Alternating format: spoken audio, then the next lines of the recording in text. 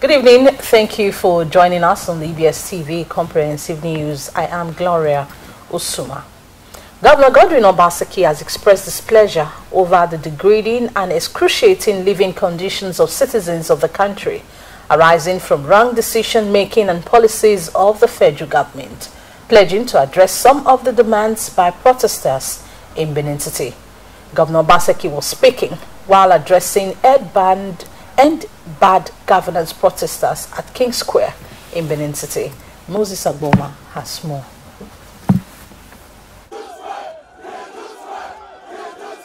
Protesters in Benin City converged at King Square, popularly known as the Oba Eworame Square in Benin City, where they joined other citizens in what was hashtagged End Bad Governance in Nigeria, amongst other calls which the citizens are yearning for.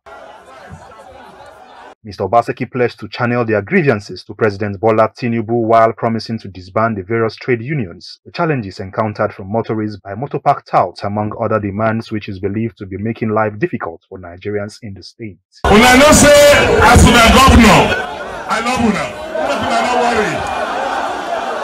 I'm not happy. So I'm hungry. Me, I'm not happy. So, I come here, come tell una. We say, as una governor, as una government, any message, wanna send me to Abuja, I will carry the message with all my power and go to Abuja. Una must also tell me what Abuja will do, make food come. Una here, make it change the constitution.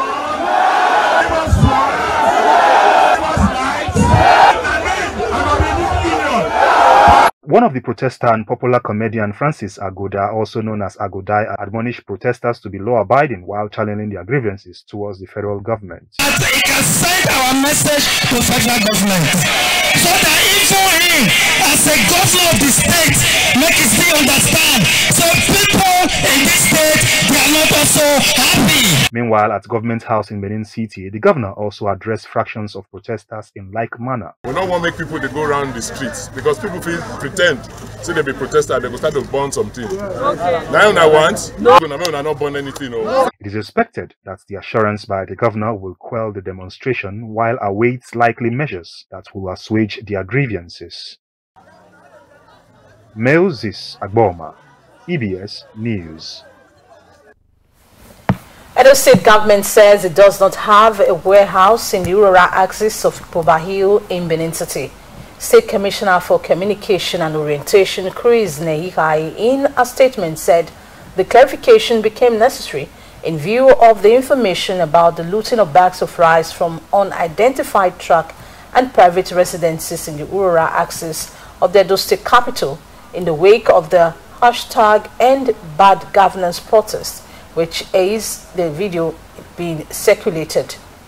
He said government supports the vulnerable with relief materials through religious organizations, particularly the Christian Association of Nigeria, CAN, the Pentecostal Fellowship of Nigeria, and the Edo State Muslim Pilgrims Welfare Board, stressing that government does not keep any relief material by itself, but reaches out to the people through these channels.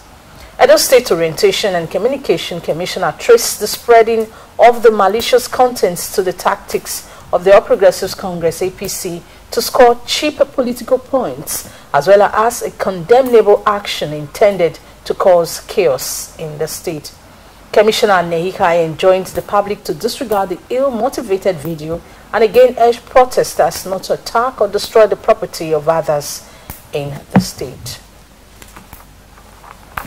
And the Christian Association of Nigeria, CAN Edo State Chapter, has denied the notion that the state government rebacked the palliative provided by the federal government for the state to cushion the effect of the economic hardship on Edo residents, stating that both phases of the state feeding program were funded by Governor Godwin Obaseki.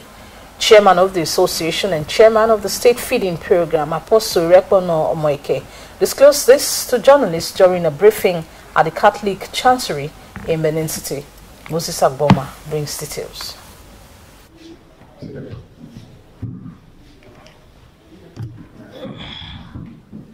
Briefing journalists at the Catholic Chancery at Airport Road in Benin City about a recent video trending on social media at Urura in Ounde local government area of the state, alleging that Edo state government rebagged the rice provided by the federal government as palliative to residents in the state. Chairman of the Christian Association of Nigeria, CAN Edo State chapter, explained how the first and second phase of the program was funded by the governor and how they were being distributed by the committee responsible. He said the governor only provided the means for the funding and the CAN committee was solely in charge of the distribution.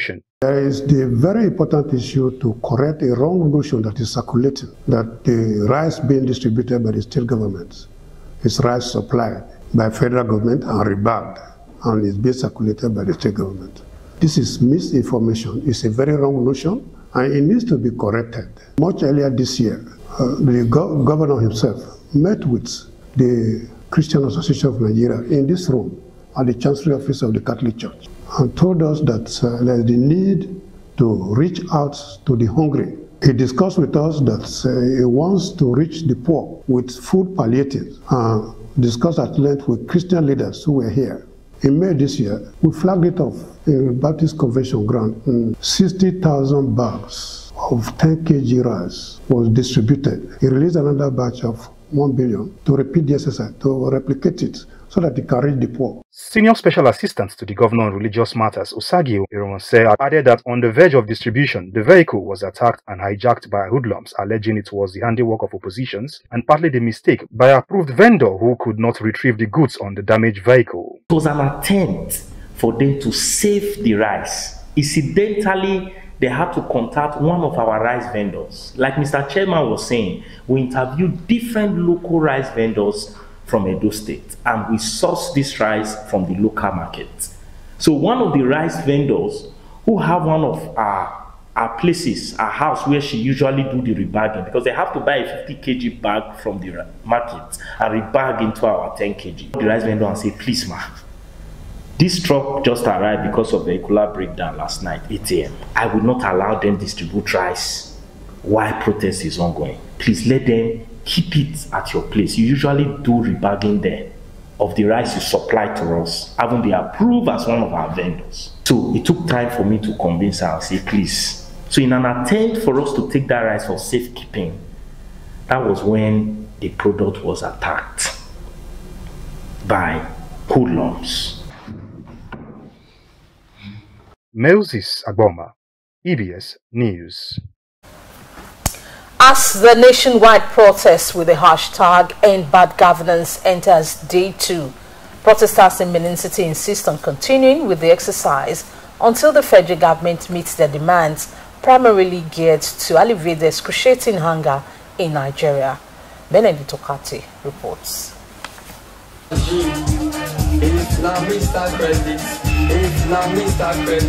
Shame for the cash win, disgrace for the payment.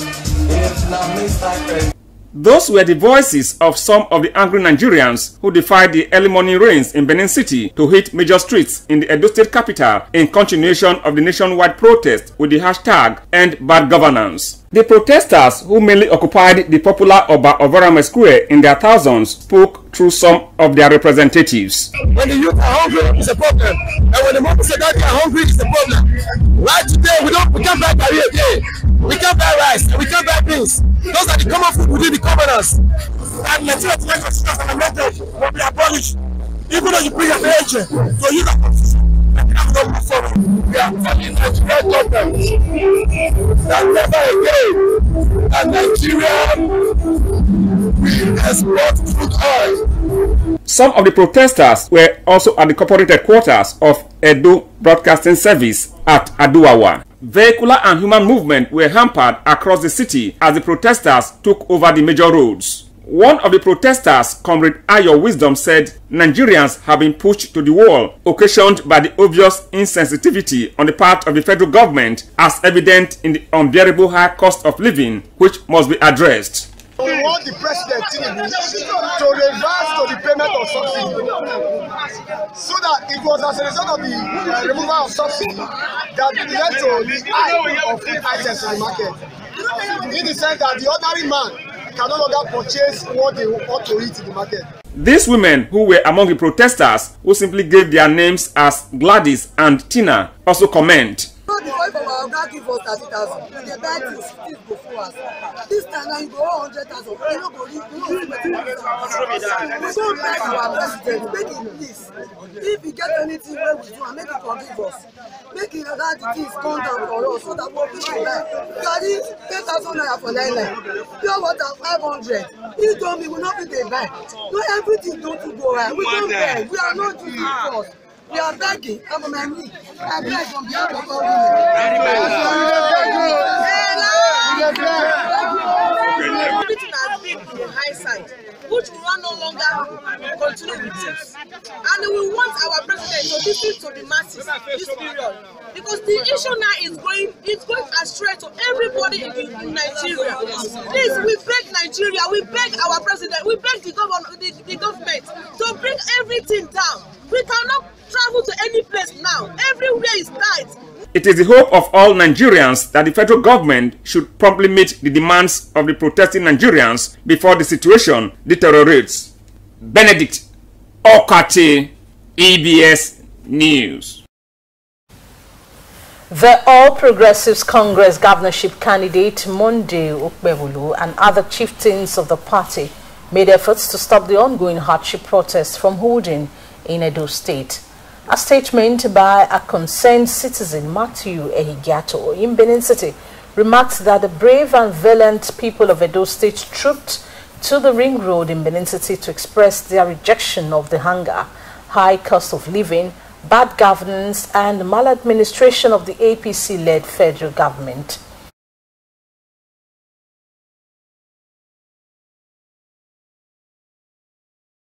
To fuel hikes, APC renewed Shege and gathered peacefully to protest at Ring Road in Benin City. Matthew Higato also alleged that the APC chairman Jarrett Tenebe was caught lying on video that the protest did not hold, all in a shameful bid to justify the money he received from President Bola Tinubu to thwart the protest in Benin. He also claimed that in the days preceding, the APC candidate and party chairman had received 350 million naira from Aso Rock sources to dissuade Edo citizens from coming out to legitimately express their grievances about the worsening economic situation in the country caused by the APC.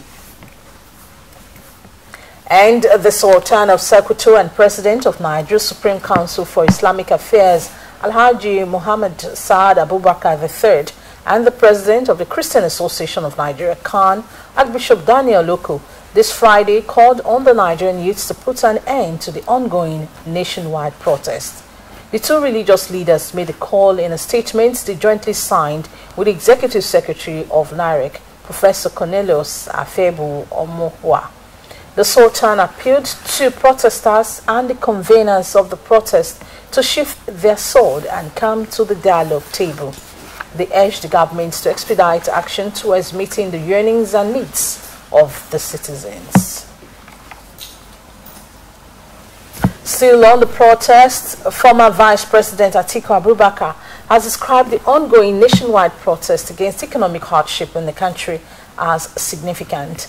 This is even as he admonished the Nigerian government to heed the voices of the people and come down from their high horses, insisting it is time to demonstrate a sincere commitment to addressing the demands of the protesters.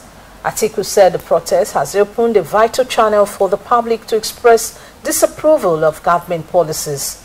In a post on his X handle this Friday, the People's Democratic Party (PDP) presidential candidate in the last general election said protesters have conducted themselves with admirable peace and must be commended for their restraint and dedication. He also urged the security agencies to identify and isolate the minority elements who are resorting to violence and looting. Edo State Commissioner of Police Funsho Adegboye says the state has been relatively peaceful in the wake of the ongoing nationwide hardship protest. CP Adegboye was speaking this Friday in Benin City while addressing journalists on the day 2 of the protest. Crime correspondent Festus Alenke has details. CP Funsho Adegboye said Edo State protesters have been very peaceful and orderly and appealed to them to sustain the tempo. He emphasized that all protests in Benin City can only be accommodated in the King Square to prevent hoodlums from turning the exercise to violence.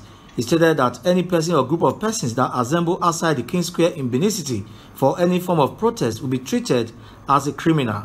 He said the police got credible information that some persons are using the opportunity to extort and carry out some heinous criminal activities, including the blockade of some major roads and streets in Benin City. He described the action as unlawful and an attempt to push the police to use maximum force. We discovered that some people are regrouping in other places where they are blocking the roads. And they are extorting. This is not how to protest. We should not spoil the good work that we have started on this protest. Anybody seen blocking the road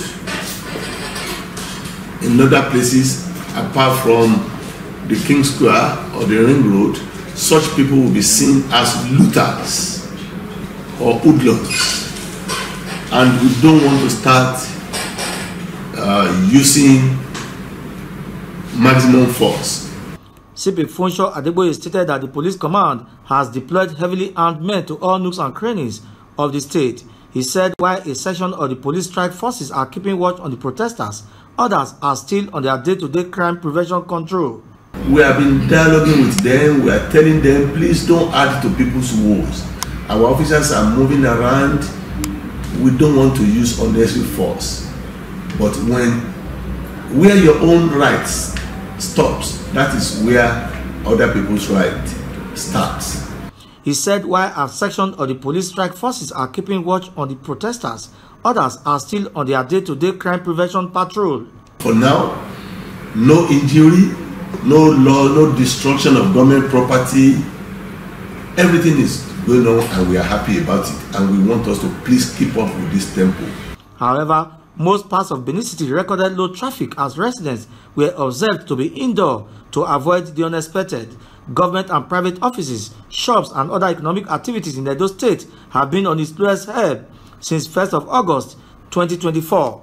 In Benin, Festus Alenke, EBS News.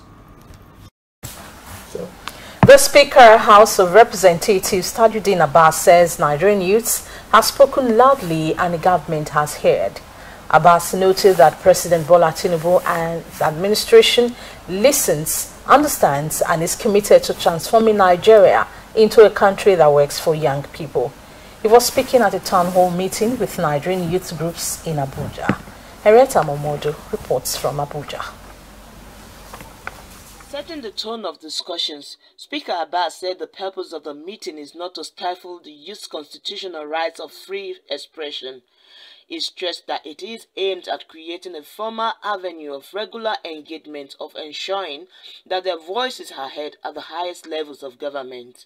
Data from the House also shows that improving national security emerged as the second highest priority, with many motions dedicated to security. Again, your voice matters and we are listening. Addressing governance issues such as the cost of governance, electoral reforms, and constitutional and judicial reforms is also a priority. Additionally, in a demonstration of our empathy with citizens facing economic challenges, members of this House of Representatives have collectively decided to forego 50% of our salaries for the next 6 months. The town hall meeting features submissions by cabinet ministers, prominent youth and stakeholders who outlined steps being taken to address present challenges and called for calm and understanding. For us in health, we focus on the poorest and most vulnerable, our mothers. Everyone here has a mother. Let them survive. That's why we're expanding primary health care. More than 8,800 of them reached. More than 2 million Nigerians in the last 1 year access healthcare through the Vulnerable Groups Fund, in addition to the others who are insured. We're investing in upgrading cancer infrastructure across the country, 6 geopolitical zones. We'll soon be groundbreaking of 10 major hospital infrastructure. Just this week, he approved graciously, Mr. President, 7,887 dialysis sets for those who are suffering from kidney disease. National Talent Export Program, we've been able to sign agreements with a number of countries and we've started processing the first batch. We have agreements, the DG will also come and explain to you, agreements with Kuwait, with UAE, with Jordan, and now with America. We were here when we signed also a BPO, the Business Process Outsourcing Program, with a company that came from the United States. I just came back from the United States yesterday, where we signed a major agreement to facilitate trade and investment between Nigeria and the United States. We will see more investment and more job creation opportunities that will come with that. There is a pressing need to invest in education, equipping the youth with the skills and knowledge that they need to thrive in the 21st century. There must be also an enabling environment for business to flourish, thereby generating employment opportunities. At the panel discussion, the youth bared their minds on their needs and requests from the government. Henrietta Momodu, EBS News. You're watching the EBS TV Comprehensive News. You can now watch Edo Broadcasting Service on Star Times, Channel 113, and Go TV, Channel 141. For more news, follow EBS Reloaded on Facebook and subscribe to Edo Broadcasting Service on YouTube. You can now report motorists driving against traffic one way by recording a video of the vehicle and sending the recorded video to the WhatsApp number 0813-203-0846. Still to come, towards curbing the tide of corrupt practices in government agencies, House of Representatives queries Ministry of Finance Incorporated for unauthorized expenditure. Details of this and other reports after this break. Please stay with us.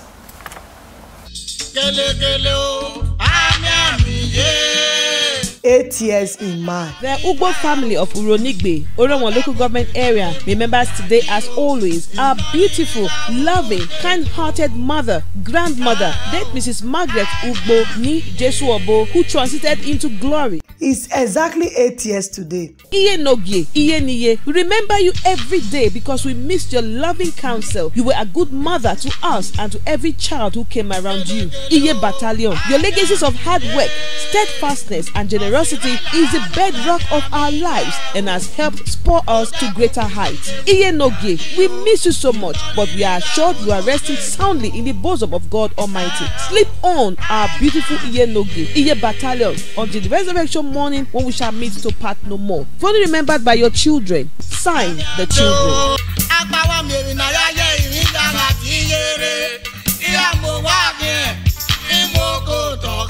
Congratulations, you're in the glory of God.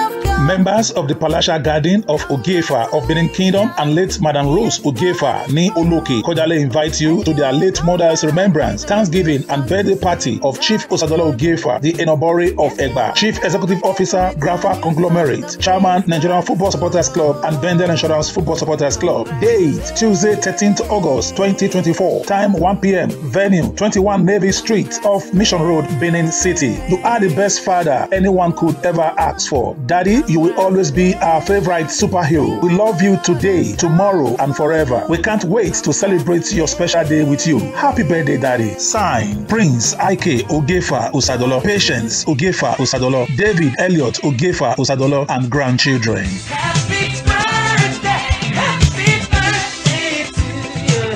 Happy birthday to you. Happy birthday. Domani magaze, noga manedoya, aswelo biyoda. Kero sajan lo bioke. Osalopwa o, ore doya. Domani magaze, noga manedoya, aswelo.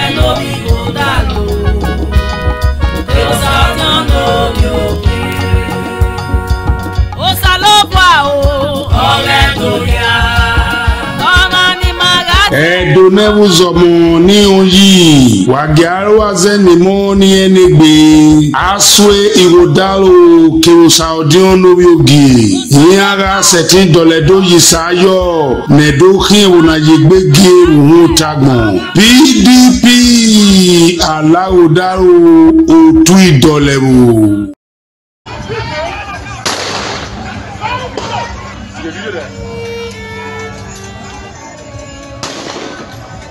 Who are those trying to set Edo State ablaze? The identities of some of the culprits have been established. These are a few of them. We call upon the Nigerian police to do their job and ensure that these culprits are brought to justice and made to face the full wrath of the law. There is ample video evidence in the public domain demonstrating the culpability of these non-state actors who wreaked havoc on innocent citizens in Benin City on Thursday, July 18, 2024. We cannot be looking for the culprits when we have already caught some of them in the act. Therefore, we urge the Nigerian police to immediately arrest these individuals for a thorough investigation into the incidents that led to the breakdown of law and order in our dear state. No, don't go front. Don't go follow front. Now what do we see today?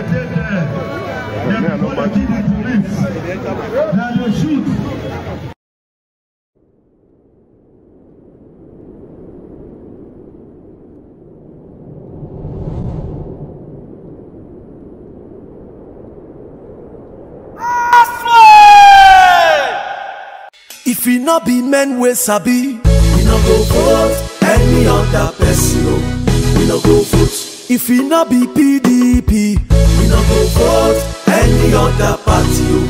We no go vote for whatever it go. If I swear we go prosper, Allah go down, we know they go back. I swear you go down low for governor. For whatever it go.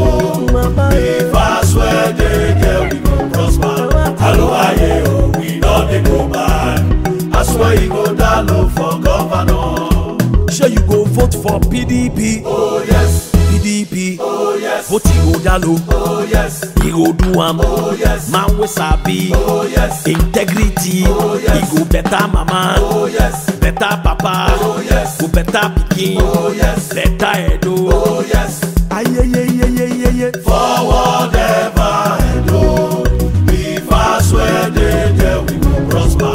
Allah go down, we know they go back. I swear you go down low for governor. Vote I swear you go down low for governor Edo 2024. Igo dalo nedorayo, omo no se jere o, no dolo Edo no se. Majimare yoli keke, omo no se jere o, no dolo Edo no se. Igo dalo nedorayo, omo no se jere o, no dolo Edo no se. Majimare yoli keke, omo no se jere o, no dolo Edo no se. Igo dalo nedorayo, omo no se jere o. Ibi do rebe na lele on we pen. Ba galo ase ni bi ma le len legbe. Aswe no vi go dalo bi o sarodion no yogi. Ele o pada sabo hen to Edo rebe no se. Ne do ki evo na regbe tabo to agbon rebe. PDP o dalo dalo. In the Edo 2024 governorship election, we have two major contenders. Let us hear from both candidates so we can decide who is fit to be our next governor. The Honorable Minister, His Excellency, sir. APC. We are APC. Restore our educational system back. To restore the security system back. To restore our infrastructure back. Edo jaga. Yahoo people. Edo for before this governor coming to office. What are we owing?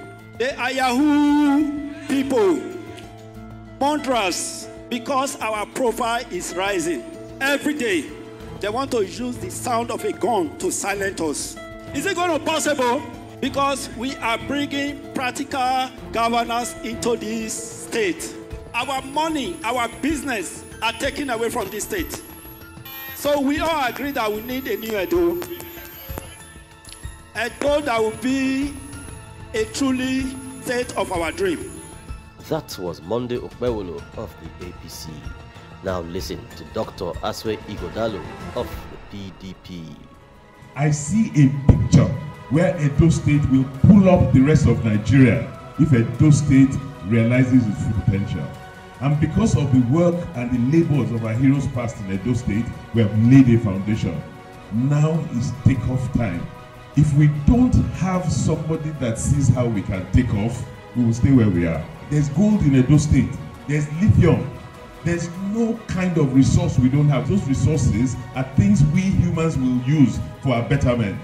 The path I see for Edo State is very clear. You have heard from both candidates. The difference is clear. Reject incompetence. Vote for competence. Vote for excellence. Vote for Dr. Aswe Igodalo.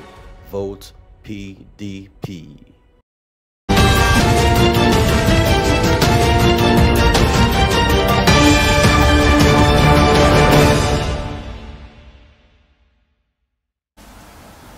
Thank you for staying on. Welcome to the second half of the bulletin.